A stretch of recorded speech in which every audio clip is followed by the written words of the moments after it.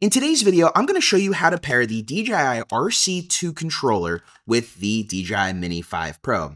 Now, if you're like me and you bought the cheapest combo of the DJI Mini 5 or any DJI drone that uses this basic one, maybe you just changed your mind, you want to get the controller with the built-in screen, or doing vice versa, maybe you have this and for whatever reason you're switching back to this controller. The process is going to be the same for both controllers, but I'm going to be using the DJI RC2 in today's video because this is the controller that I am moving to just because it fits my workflow better. So let's jump on in. So here are the steps to binding your controller, the RC Pro 2, with the Mini 5 Pro. Now, as you can see, I am updating the firmware because this one did not have the latest firmware. And if you're buying one of these controllers like I did after you bought the drone, it may not have the latest firmware, which you need. I don't know if you could read it right here. It says added support for the DJI Mini 5 Pro, which we're going to need in order to bind everything. So make sure your controller is up to date as the first step. Then the second step is going to be we're going to want to put the actual drone in binding mode. So first you're going to want to turn the drone on. And then the next step is you're going to want to put the drone into binding mode. So now that it's on, we're just going to want to press and hold until we hear a beep. Boom.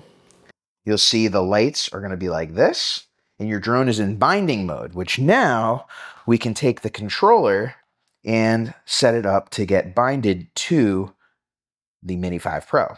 So in order to bind the controller, first we're going to hit this button right here, connect to aircraft. Then we got to go find the Mini 5 on the list. So as you see, we got the Mini 5 here. If you're going to do any other drone, make sure to find your other drone model. So we're going to click the Mini 5.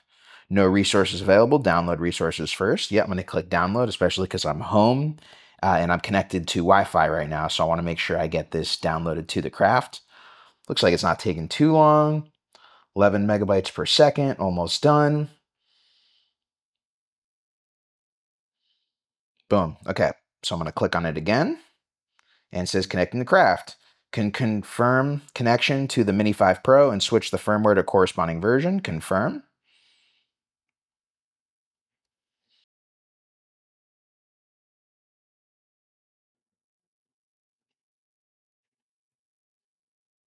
Now it's searching for the aircraft, unable to find aircraft. You're going to see this. You're going to want to click this right here.